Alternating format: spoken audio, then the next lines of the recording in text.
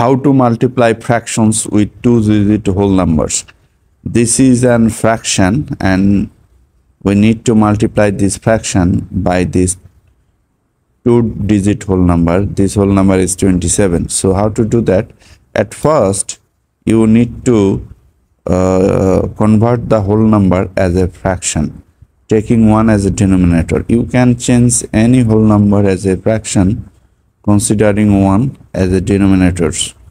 So now you need to multiply the top numbers together and the result or product will be the numerator of the new fraction, and you need to multiply the bottom numbers together. So we are getting here 23 times 27 divided by 3. Now you need to reduce this new fraction. Reducing a fraction means you need to cancel the common factors between numerator and denominators. So if you divide this 27 by 3, you will get 9. If you divide this 3 by 3, you will get 1. So we are getting 23 times 9.